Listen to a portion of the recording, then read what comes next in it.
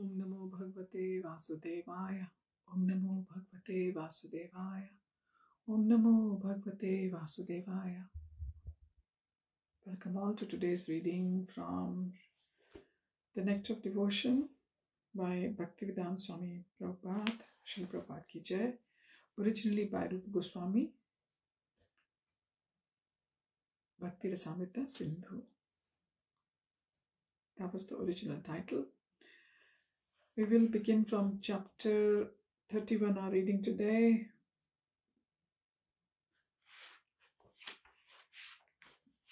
Ukam karoti vachalam pangum langhayate kirim yat kripatamham vande Shri Gurum Dīntāyanam Paramananda Madhavam Shri Chaitanyeshwaram Hari Om. That's it. So these are the last three chapters of the part 2 of the book. Chapter 31, Additional Symptoms. All the previously mentioned 33 symptoms of ecstatic love are called vyabhichari or disturbing. All these symptoms refer to apparently disturbed conditions, but even in such disturbed conditions, there is acute ecstatic love for Krishna. These symptoms, however, can be divided into three groups: first class, second class, and third. There are many disturbing symptoms in ecstatic love, such as envy, anxiety, pride, jealousy, conclusion, cowardliness, forgiveness, impatience, hankering, regret, doubtfulness, and impudence. These are included in the 33 conditions of ecstatic love. Srila Rūpa Gosvāmī has very nicely analyzed the different kinds of disturbing symptoms, and although it is very difficult to find the exact English equivalents for many Sanskrit words used here, his analysis will now be presented. When one becomes malicious upon seeing another's advancement of life, his state of mind is generally called envy. When one becomes frightened at seeing a lightning bolt in the sky, that fearfulness brings on anxiety. Therefore, fearfulness and anxiety may be taken as one. One's desire to hide his real mentality is called avahita or concealment, and desire to exhibit superiority is called pride. Both of these may be classified under pretension. In a pretentious attitude, both avahita and pride are to be found. One's inability to tolerate an offense committed by another is called amarasya, and one's inability to tolerate the opulence of another is called jealousy. Jealousy and amarasya are both caused by intolerance. One's ability to establish the correct import of a word may be called conclusiveness. And before such a conclusive determination of import, there must be thoughtful consideration. Therefore, the act of consideration is present during the establishment of a conclusion. When one presents himself as ignorant, his attitude is called humility. And when there is absence of enthusiasm, it is called cowardice. Therefore, in humility, there is sometimes cowardice also.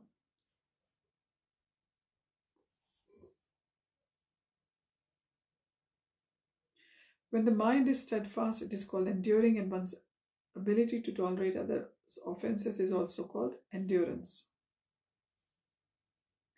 Therefore, forgiveness and endurance can be synonymous. Anxiousness for time to pass is called impatience, and when one sees something wonderful, one is said to be struck with wonder. Impatience may be caused by being struck with wonder, and so impatience and being struck with wonder can be synonymous. When anxiety is in its dormant stage, it is called hankering. Therefore, anxiety and hankering can also be synonymous. When one becomes regretful for some offense, his feeling is called bashfulness. In this way, bashfulness and regret can be synonymous.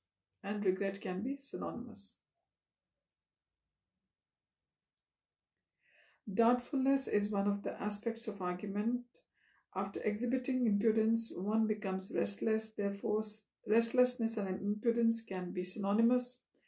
When all such symptoms are included in ecstatic love, they are called sanchari or continuously existing ecstatic symptoms. All of these symptoms are transcendental, and they are exhibited in different ways, acting and interacting under different conditions. They are like the reciprocation of love between the lover and the beloved. When a person is envious or defamed, there may be a change in the color of the body. This may be classified as vibhav or sub-ecstasy. Sometimes illusion, collapse, and strong anxiety are also considered to be vibhav. When there are many such symptoms, they can simply be grouped together under ecstatic love. Srila Rūpa Gosvāmī says that fright, sleep, fatigue, laziness, and madness of intoxications are sometimes grouped under the continuous symptoms of ecstatic love, and they are due to strong attraction, false argument, determination, steadiness, remembrance, joyfulness, ignorance, humility, and unconsciousness are also a group of different symptoms of ecstatic love. Dependence is also grouped under the ecstatic love, and this can be divided into superior dependence and inferior dependence. The direct differentiations between superior and inferior dependence are ascertained by Rūpa Gosvāmī and will be presented in due course. One devotee exclaimed, "Oh, I cannot see the district of Mathura, even though by simply hearing the name of Mathura, the hairs of my body are standing up. I cannot see the place. So what use are my eyes?" This statement reveals a strong anxiety to see the district of Mathura, resulting from a strong attachment to Krishna. There is another instance of this strong attachment for Krishna expressed by Bhima when he began to murmur, "My arms are just like thunderbolts, but despite these arms, I could not smash Shishupal while he was blaspheming Krishna. Therefore, of what use are these strong arms?" In this instance, Bhima became very angry, and being influenced by such anger, his hopelessness became a cause for strong attachment to Krishna. This instance can be described as strong attachment for Krishna in anger. When Arjun witnessed the universal form of Krishna, whose dazzling teeth were practically devouring the very existence of the universe, Arjun's mouth became dried up. At that time, Arjun forgot himself and could not understand that he was Arjun, Krishna's friend, although he was always dependent upon Krishna's mercy. This incident is an example of inferior dependence. Sometimes ghastly activities also support strong ecstatic love for Krishna. This state of mind is called ecstatic fearfulness under illusion. In the 10th canto, 23rd chapter, verse 40 of Srimad Bhagavatam, there is the following statement by Brahmanas who were performing sacrifices. "We have all been born into three advantageous conditions. We are in high Brahmana families, we have ceremoniously received the sacred thread, and we are also properly initiated by a spiritual master. But alas, in spite of these advantages, we are condemned. Even our observance of brahmacharya is condemned." The Brahmanas thus began to condemn their own activities. They realized that in spite of being so elevated by birth, education, and culture, they still were under the spell of the illusory energy. They also admitted that even great yogis who are not devotees of the Lord are covered by the influence of material energy. This kind of hopelessness felt by the Brahmanas who were performing ritualistic ceremonies shows practically no attachment for Krishna.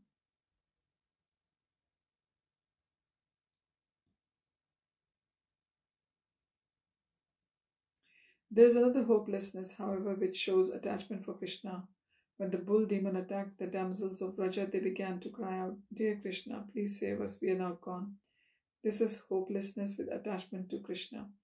When the Keshi demon was assassinated by Krishna, Kamsa became hopeless. He said, "Keshi Daitya was as dear to me as my own life, but he has been killed by some cowherd boy who is crude, uneducated, and ignorant in fighting. Even though I have defeated the King of Heaven without difficulty, still I do not know the value of life." Because this hopelessness has a slight touch of attraction for Krishna, it is considered to be reflection of ecstatic love in hopelessness. Kamsa once rebuked Akrura by saying, "You are such a fool that you are accepting a cowherd boy to be the Supreme Personality of Godhead simply because he has defeated some harmless water snake. The boy may have lifted one pebble called Govardhan Hill, but what is more surprising than that is your statement that this boy is the personality of Godhead." This is an instance of a maliciously opposing element caused by hopelessness in ecstatic love for Krishna. One devotee tried to console a Kadamba tree when the tree was lamenting because Krishna had not touched even its shadow. The devotee said, "My dear Kadamba tree, do not be worried. Just after defeating the Kaliya snake in the Yamuna river, Krishna will come and satisfy your desire." This is an instance of inappropriate hopelessness in ecstatic love for Krishna.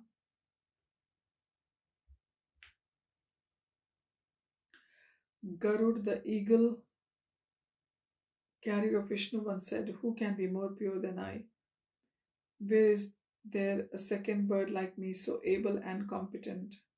Krishna may not like me, he may not wish to join my party, but still he has to take advantage of my wings." This is an instance of hopelessness in the neutral mood of ecstatic love. The symptoms of ecstatic love are sometimes grouped under 4 headings, namely generation, conjunction, aggregation, and satisfaction. Krishna once told Radharani, "My dear friend, when you tried to meet me alone in the morning, your friend Meghala remained hungry with envy. Just look at her." When Krishna was joking with Radharani in this way, Radharani moved her beautiful eyebrows crossly. Rūpa Gosvāmī prays that everyone may become blessed by this movement of Srimati Radharani's eyebrows. This is an instance of the generation of malice in ecstatic love of Krishna.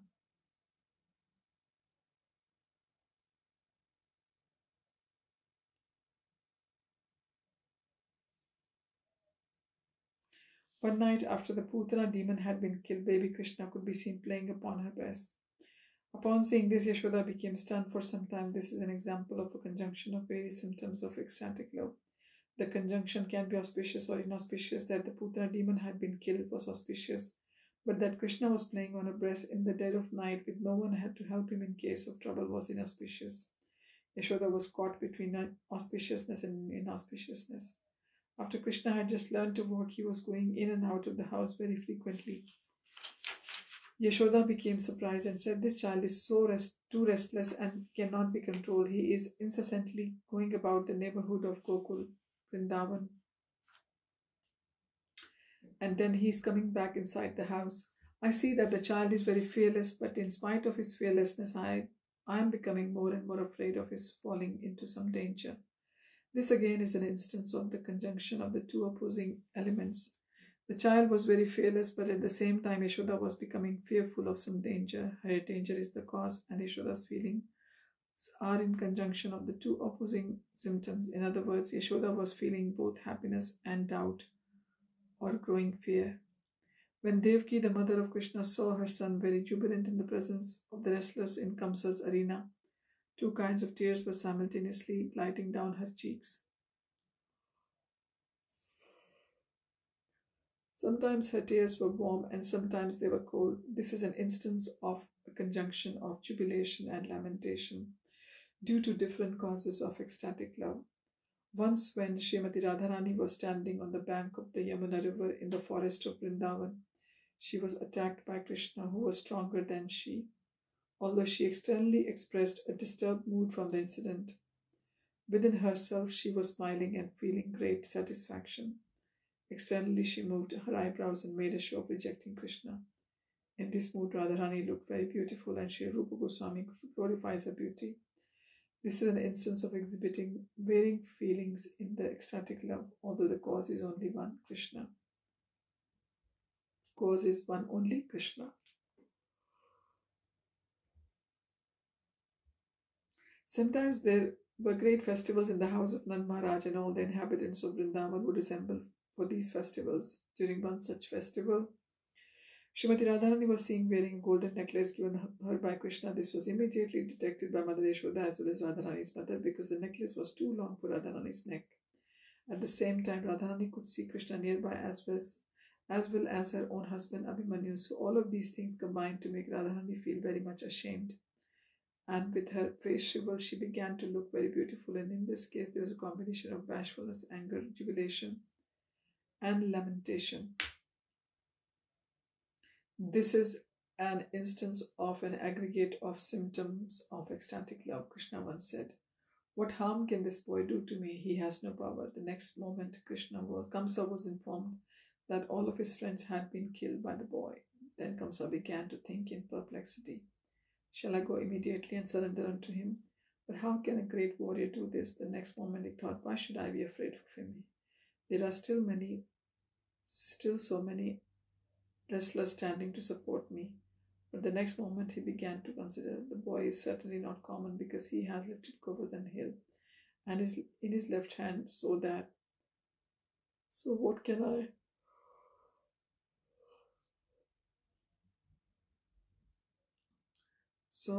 But how can a great warrior do this? The next moment he thought, why should I be afraid of him? There are still so many wrestlers standing to support me. But the next moment he began to consider, the boy is certainly not common because he has lifted Govardhan hill and is in with his left hand. So what can I do in this connection? Let me go to Vrindavan and inflict pains on all the residents there, but still I cannot even go out because my heart is trembling from fear of this boy. The condition of Kamsa's mind reveals an instance of pride, lamentation, humility, determination, remembrance, doubtfulness, anger, and fear. Actually, 8 different symptoms comprised the mental condition of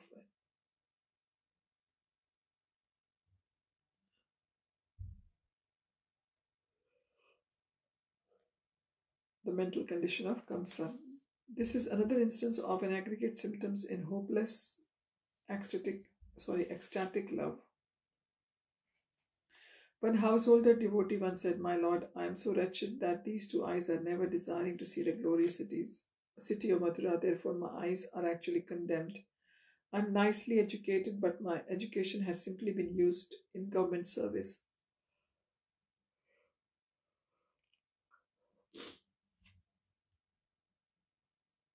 I have not considered formidable time stronger than anyone else, which creates and annihilates everything. To whom shall I leave all of my wealth and fortune? I am becoming older and older. What shall I do? Shall I execute devotional service from here at home? This I cannot do because my mind is being attracted by the transcendental land of Vrindavan. This is an instance of hopelessness, pride, doubt, patience, lamentation, determination, and eagerness, an aggregation of 7 different symptoms in ecstatic love for Krishna. There is a proverb in Sanskrit which says, disappointment gives rise to the greatest satisfaction. In other words, when one's sentiment or ambition becomes too great and is not fulfilled until after seemingly hopeless tribulation, that is taken as the greatest satisfaction. Once the cowherd boys in Vrindavan were vainly searching after Krishna for a long time, and for that reason their faces became blackened and their complexions appeared faded. Just then they could hear on the hill a faint vibration from Krishna's flute. Immediately, all of them became very much gladdened. This is an instance of satisfaction in the midst of disappointment. Srila Rūpa Gosvāmī says that although he has no expert knowledge about the sounds and meanings and mellows of the symptoms of ecstatic love, he has tried to give some example of different varieties of love of Krishna. He further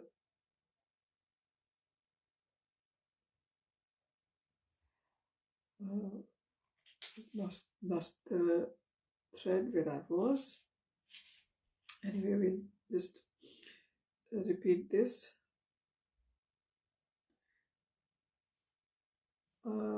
We were saying that Rūpa Gosvāmī says that although he has no expert knowledge about the sounds and meanings and mellows of the symptoms of ecstatic love, he has tried to give some examples of different varieties of love for Krishna. He further states that the 33 disturbing symptoms of ecstatic love plus 8 other symptoms, all taken together, equal 41 symptoms. Primary symptoms of ecstatic love. These symptoms create transformations of bodily activities as well as movements of the senses. All of them can be accepted as different feelings of the heart. Sometimes some of the feelings are quite natural. Sometimes some of the feelings are just temporary appearances. Those symptoms which are very natural always remain both within and without the devotee. As one can detect the color of dye a cloth was soaked in by looking at the cloth, So simply by understanding the different signs of these symptomatic features, one can understand the actual position. In other words, attachment for Krishna is one, but because there exist different kinds of devotees, such attachment is manifested in many varieties. As clothing tinged red appears red, so the temporary appearance of a certain type of feeling can be detected or observed by a specific ecstatic symptom. In fact, all the different humors and mellows of the devotees produce various specific feelings within the mind, and according to these differences, the symptoms of ecstatic love appear in different forms and degrees.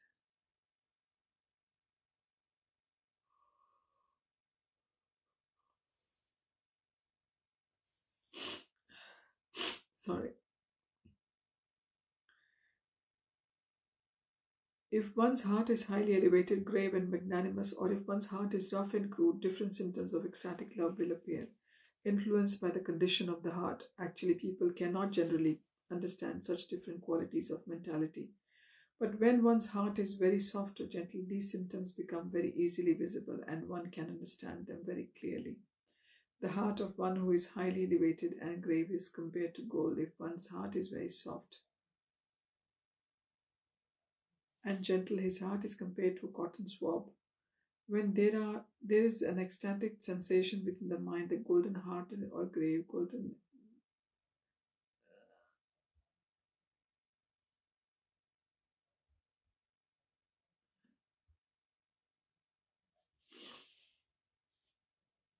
actually people generally cannot uh, understand such different qualities of mentality. We've read this already. So moving on, to offer another example, a grave magnanimous heart is compared to a great city and a soft heart to an insignificant cottage. There may be many lights or even great elephants in the big city, but no one will take particular notice of them. But when such lights or elephants are seen near a small cottage, everyone can distinctly point them out. A hard heart is compared to a lightning bolt, to gold, and to shellac.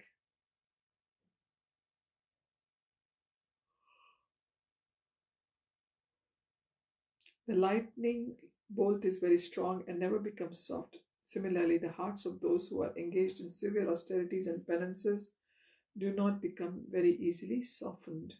The golden heart becomes melted at high temperature as in ecstatic love, and the shellac heart is very easily melted in slight temperatures. The soft heart is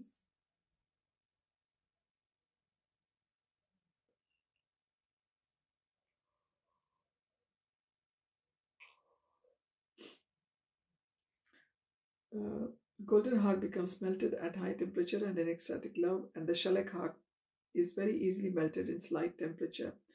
A soft heart is compared to honey, to butter, and to nectar, and the condition of the mind is compared to sunshine. As honey and butter become melted, even at slight sunshine, soft hearted persons become angry,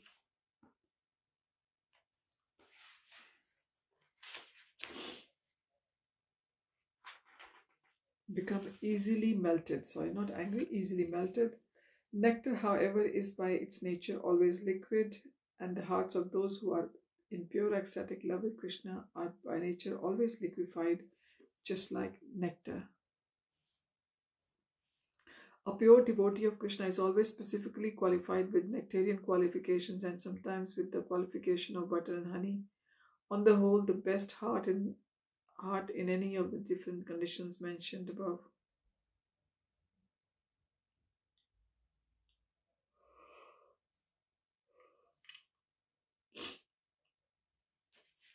So, on the whole, the heart in any of the different conditions mentioned above can be melted under certain circumstances, just as hard diamond is sometimes melted by a combination of certain chemicals. In the Danakeli Kaumudi, it is stated that when love develops in the heart of a devotee, he cannot check the transformation in his sentiments. His heart is just like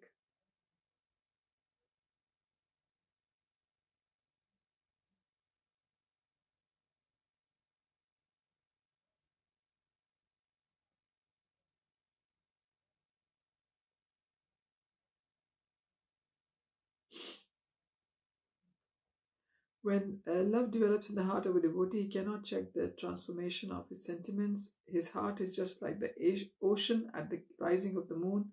When the ebb ride cannot be checked,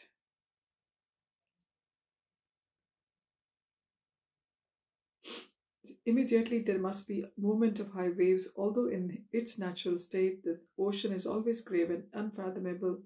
When the moon rises, nothing can check the ocean's agitation. Similarly, those who are pure devotees cannot on any account check the movement of their feelings within.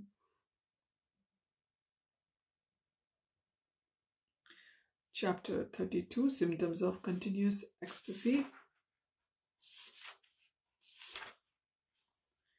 The continuous ecstasy of love can remain like a powerful king, subduing all temporary manifestations of love as well as any opposing elements of danger. It can be exhibited directly or indirectly, and thus ecstatic love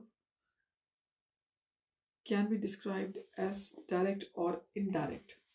These symptoms of ecstatic love are possible only when one is fully situated in the transcendental position. Direct ecstatic love can be divided into two groups, namely selfish and selfless. When non-contradictory symptoms of ecstatic love are distinctly manifest, any contradictory symptoms create a sense of abomination. Contradictory ecstatic love is called selfish. That ecstatic love which can manifest all contradictory and non-contradictory symptoms is called direct selfless love.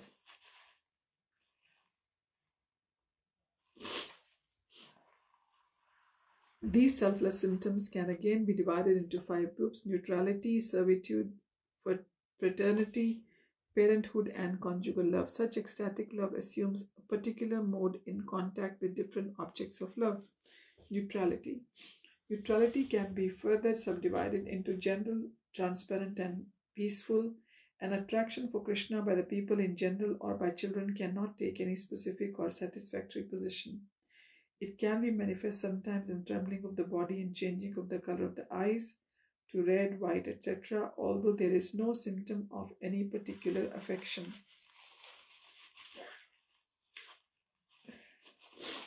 One old man was told by a young man, "Just see this.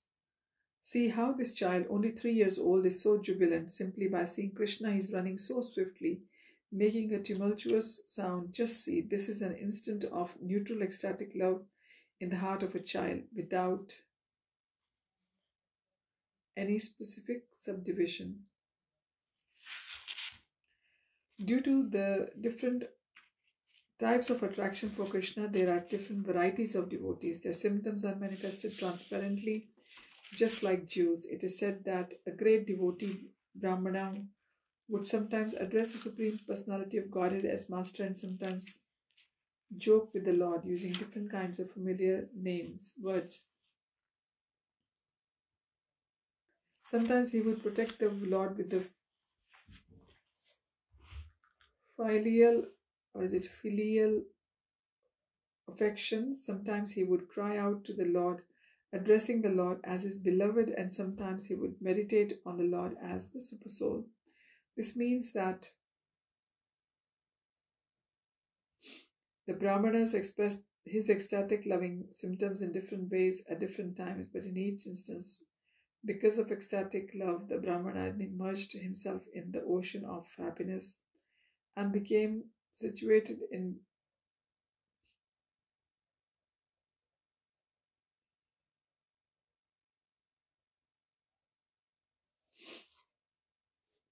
sometimes joke with the Lord, sometimes using different kinds of familiar words. Sometimes he would protect the Lord with the filial affection. Sometimes he would cry out to the Lord, addressing the Lord as his beloved, and sometimes he would meditate on the Lord as Supersoul. This means that the Brahmana expresses ecstatic loving symptoms in different ways at different times, but in each instance, because of ecstatic love, the Brahman immersed himself in the ocean of happiness and became situated in pure love. Thus, he was a transparent medium, like a jewel that shows reality in varying colors according to its own nature.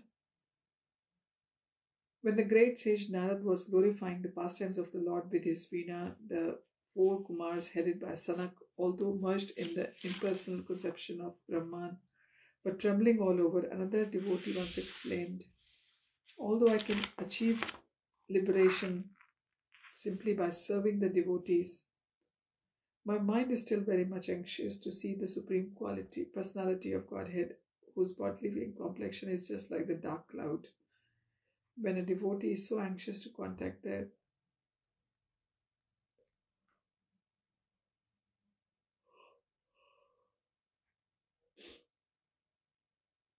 so anxious to contact the supreme personality of Godhead, that can also be accepted as a symptom of neutral love. Pure and mixed flavors. Generally, a devotee of Lord Krishna may be placed into one of the 3 groups. One group consists of those who are completely dependent on the merciful affection of the Supreme Personality of Godhead. Another group consists of devotees who are dealing with Krishna on the friendly terms, and a third group consists of those who are dealing with Krishna as his superiors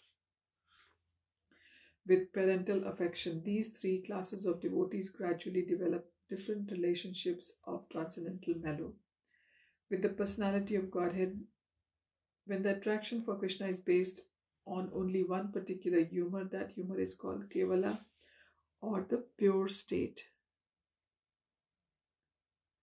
One in this pure state of devotional service gradually develops the desire to follow in the footsteps of eternal associate of Krishna. For example, to follow in the footsteps of Rasala, the personal attachment of Krishna in Gokul Vrindavan, or to follow Nandan Vrindavan, or to follow Krishna's friends like Shridama and Sudama, or to follow Nanda and Yashoda, devotees in parenthood.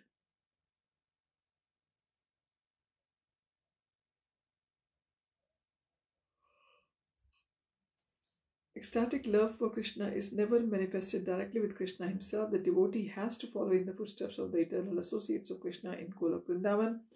When transcendental humors in the relationships with Krishna become mixed, for example, when the relationship with Krishna in friendship, servitorship, and parental love becomes mixed together, the result is called mixed humor or flavor.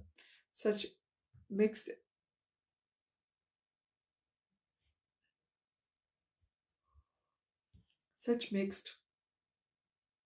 result is called mixed humor or flavor by such devotees as Uddhav, Bhim, and Mukura, the personal attendant of Mother Yashoda. Although devotional humor are sometimes found in mixtures, a particular humor is always found to be prominent and constant factor. That prominent humor is to be accepted as the devotee's main relationship with Krishna. For example, Uddhav is in relationship with Krishna as a friend, but is also visible. Such friendship is called friendship in reverence. The friendship typified by Sridama and Sudama, however, is the standard of friendship without any tinge of reverence.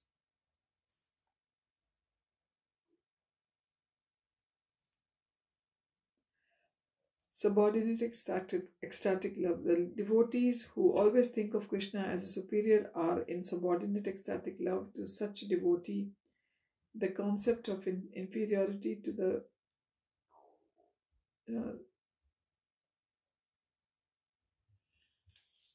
typified by Shravan. The devotees who always think of Krishna as a superior are subordinate ecstatic. Therefore, to each of devotee, the concept of inferiority to the Lord is very important, and it really takes interest in any other kind of transcendental loving humor with the Lord. In the Mukunda Mala Stotra compiled by King Kulashekara, one of the prayers says, "My dear Lord, you are the deliverer of living entities from the hellish condition of materialistic life, but that does not matter to me whether I am elevated to the heavenly platform or remain on this earthly planet or am dispatched to some hellish planet. That does not matter at all to me. My only prayer is that at the time of my death, I may simply remember you, your beautiful feet, which are just like lotus flowers fructifying during the autumn season. Friendship. As far as the friendship is concerned, those high grade devotees who are almost like Krishna are considered to be great devotees in the mode of friendly relations with the Supreme Personality of Godhead. On that friendly platform, there are many different kinds of laughing and joking conversations. An example of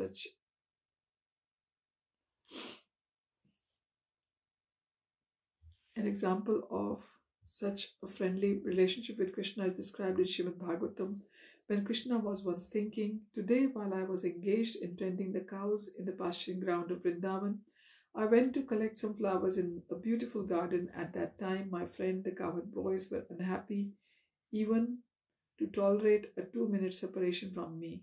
And when they found me, there was comparison between us as who would touch the other first with the flowers on the other hand."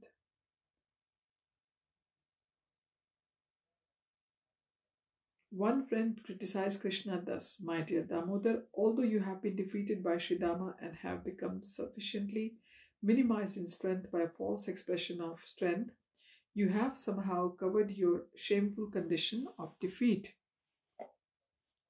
parenthood, or superiority." When Mother Yashoda heard that Krishna's cows were being forcibly moved by the strong servants of Kamsa and that the tender cowherd boys were trying to protect their cows, she began to think, "How can I protect these poor boys from the invasion of Kamsa's servants?" This is an instance of a superior attitude in a devotee.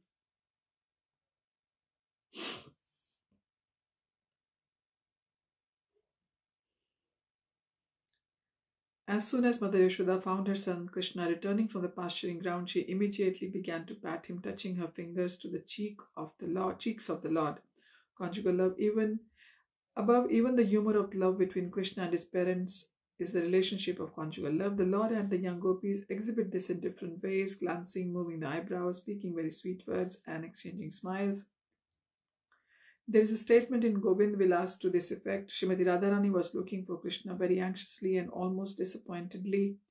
When there is such an indirect expression of conjugal love, there is smiling, astonishment, enthusiasm, lamentation, anger, dread, and sometimes ghastliness.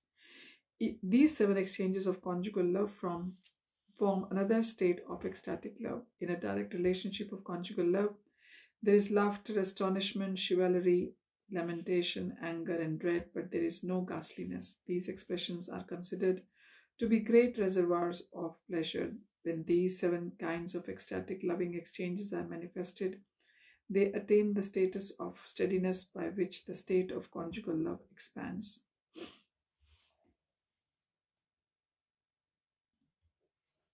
So let's begin chapter 33.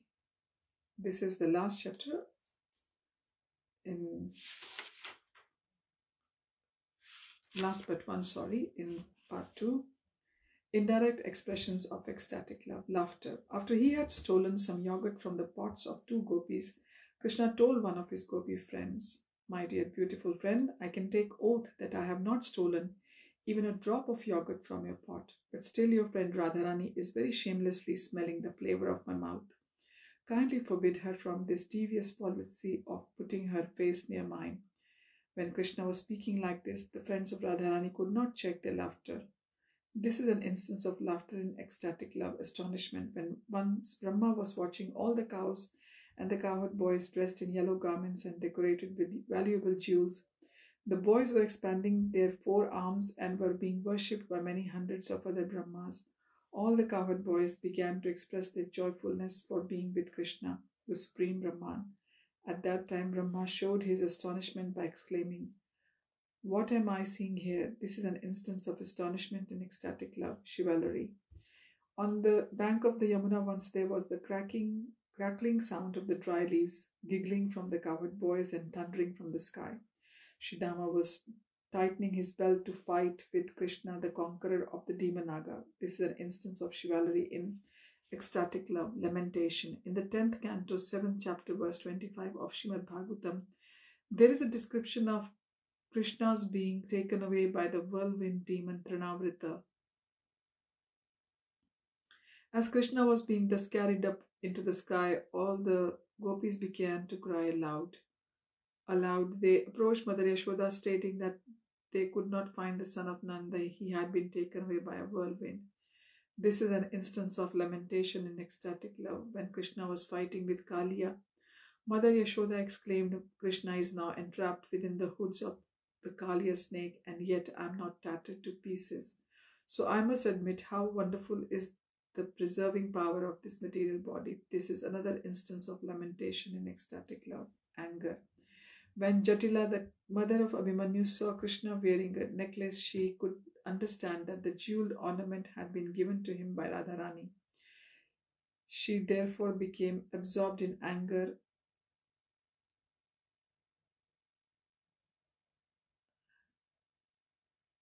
and began to move her eyebrows, expressing her anger in ecstatic love.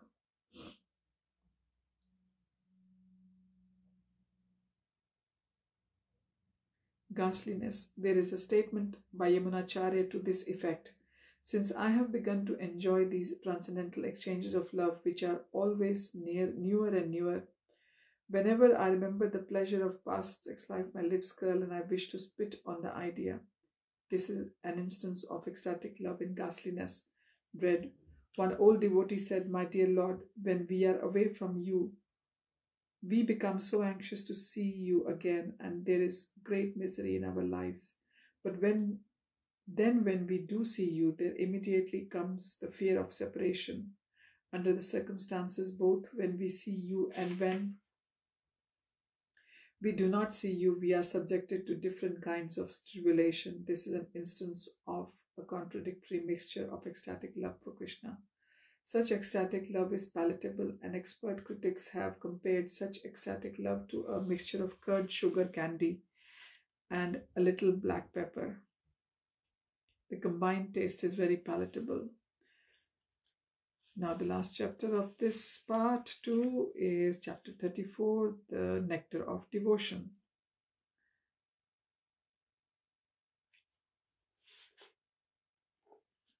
The particular type of ecstatic loving sentiment that develops within the heart of a particular devotee is considered to be vibhav, and the resultant manifestations such as a moving of the eyebrows, fear, astonishment and smiling, which have been explained herein before, are called anubhav.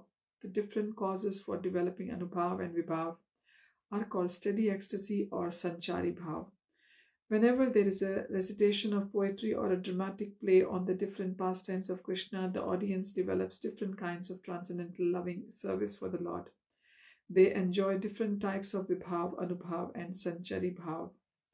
No one, while remaining on the material platform, should discuss these different descriptions of bhav and anubhav by quoting different statements from this transcendental literature. Such manifestations are displays of the transcendental pleasure potency of the Lord.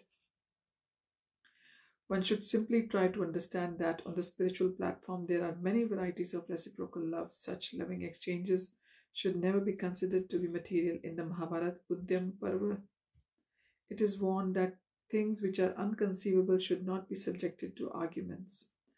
Actually, the transactions of the spiritual world are inconceivable to us in our present state of life. Great liberated souls like Rūpa, Gosvāmī and others have tried to give us some hints of transcendental activities in the spiritual world. But on the whole, these transactions will remain inconceivable to us at the present moment. Understanding the exchanges of transcendental loving service with Krishna is possible only when one is actually in touch with the pleasure potency of the Supreme Lord. In this connection, Sri Rūpa Gosvāmī gives an example of the clouds in the sky. The clouds in the sky arise from the ocean, and when the clouds become water again and fall to the ground, they glide back to the ocean. Thus, the pleasure potency of Krishna is compared to the ocean. The pure devotee is the pleasure-possessing cloud, and when he is filled with transcendental loving service, then he can bestow his mercy as a downpour of rain, and the pleasure potency returns to the ocean of Krishna.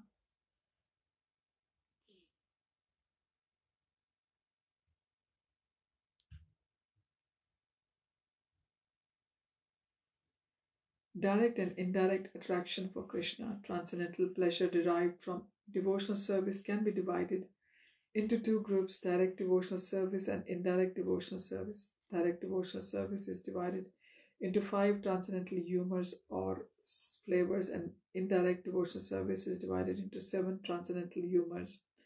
Direct devotional services are as follows: neutrality, servitude, fraternity, paternity, and conjugal love.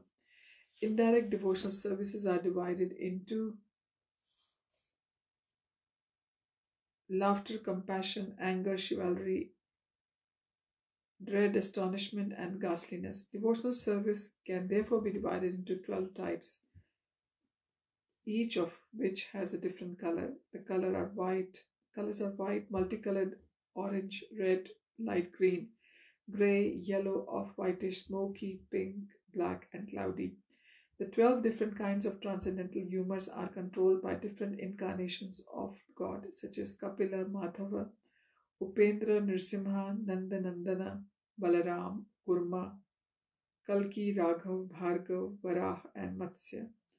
Sustenance, manifestation, expansion, reflection, and lamentation are the 5 visible symptoms in exchanges of ecstatic love.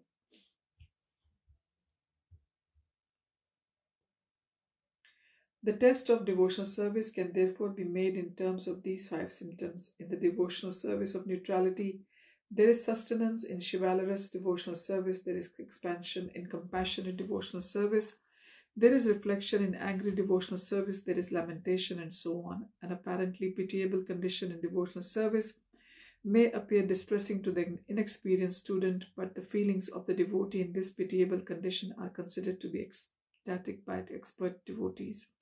For example, the subject matter of Ramayana is sometimes considered pitiable and distressing to the heart, but actually that is not the fact. The Ramayana narrates how Lord Ram was sent to the forest by his father just when he was going to be enthroned. After Lord Rama's departure, Maharaj Dashrath, his father, died in the forest. His wife Sita Devi was kidnapped by Ravan, and there was a great war. When Sita Devi was finally delivered from the clutches of Ravan, Ravan's whole family and kingdom and Ravan himself were vanquished. When Sita Devi came home, she was tried by fire, and after some days she was again banished to the forest.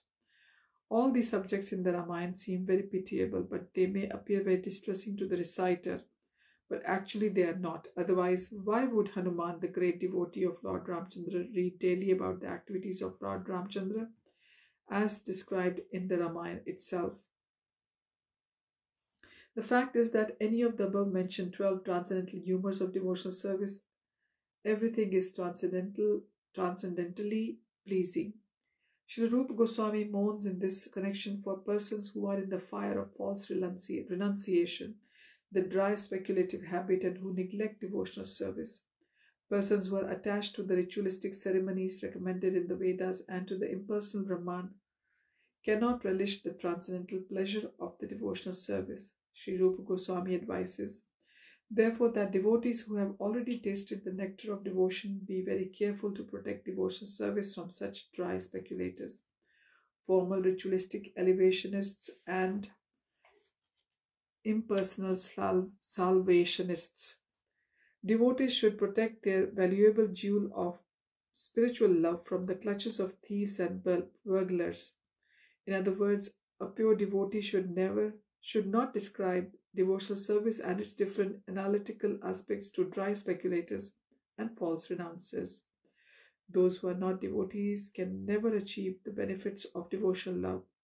For them, the subject of devotional service is always very difficult to understand. Only persons who have dedicated their lives unto the lotus feet of the Supreme Personality of Godhead can relish the real nectar of devotion. When one transcends the status of ecstatic love and thus becomes situated on the highest platform of pure goodness, one is understood to have cleansed the heart of all material contamination. In that pure stage of life, one can taste this nectar, and this tasting capacity is technically called rasa or transcendental mood.